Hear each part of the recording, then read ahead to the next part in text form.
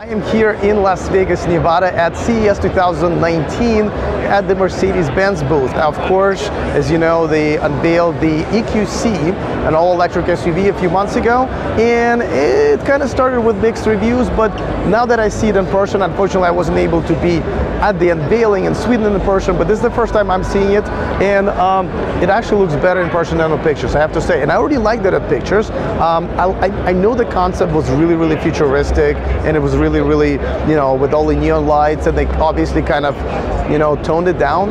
I like the compromise between the standard Mercedes-Benz look, which is good, and the futuristic concept that they had. So I think they've done a really good job. Now, it's no secret that I think that the German luxury auto manufacturers will be able to compete with Tesla, not on technology, most likely, not at the range and all that stuff. We will be able to compete with them simply by making luxurious cars with luxury interior, well built. They already have a service centers, they already have parts that they make in large amounts. You don't have to wait for it like you do with Tesla, and most likely with most of the manufacturers that are you know, startups that have a limited number of parts that they can make. But it's not a problem with legacy manufacturers. That's kind of the advantage, right? So, by the way, before I go any further, of course, I want to mention that this show and this channel is sponsored by Abonex, the aftermarket accessories for Tesla.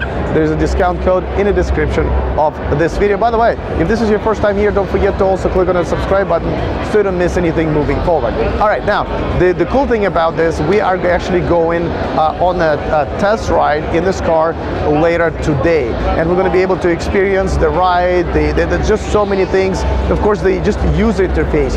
I don't know if you guys noticed, but this year already, the companies are now focusing on user interface rather than let's unveil a really cool concept. This is the execution time, so therefore the user experience is very important. As a matter of fact, I'm really excited that there is such thing even as a user experience in cars. Somehow, you know, user experience on our phones and TV sets, that's a thing, right? We almost demand that. But somehow we haven't even thought about it until very recently, that the UX, the user experience, should also be great in our cars. And as we walk around the show, many other booths, that's where the emphasis is this year. Of course, the emphasis is on actually making these cars. This one's going in production this year, and people will be driving this car by the end of the year. Now, I will make a separate video from our test drive later, so make sure to subscribe to the channel. I'd say within a week or so, I'll have that. You'll have a better idea what our experience is going to be inside. Again, typical luxury Mercedes-Benz. It's also an SUV. Now, one thing that I don't like, and it's not really uncommon for a manufacturer maybe not to unveil the range as far as gas cars are concerned until very much closer to production. But with electric cars, we kind of expect it almost right away. You know, the original specs, and yes, they're usually exaggerated, but the original specs usually tell you how many miles or kilometers of range they expect to have. Now, when they unveiled this, I think the range was something 250 miles, and then they kind of almost took it back, and now they're saying, well, we're going to let you guys know closer to production. That makes me ask a lot of questions, I'm sure you as well, like what happened, why are they kind of backpedaling on this? I say the expected range is going to be 210 to 220 miles on one charge per EPA. You know, that would be my guess, which is still decent. You know, as long as it's over 200 miles, I'm good. I'm sure you're good as well.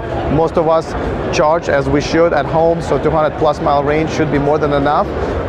They have done extensive testing with these cars, so they're probably not going to be surprises when people will start driving them in Canada and Michigan and Norway, where it's much colder.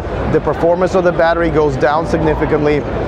This one thing, once again, we can count on for the legacy manufacturers, yes, they're behind on technology, but they're still very much ahead of all the startups, including Tesla, in terms of testing, in ensuring that by the time this car gets into your hands, it is a pretty well-made car, and all the specs that they're promising are actually going to be what you're going to be getting as a customer. You know, I'm kind of looking forward to your comments as well. I mean, obviously, I love the back of the car, and I like the front of this car, which kind of rarely happens. It's an SUV. I'm not a big SUV fan, and I think this looks pretty good. I myself am getting e-tron, Audi e-tron, but I gotta tell you, if these guys were in production earlier, that would be a very close call for me as far as which car I would be getting next.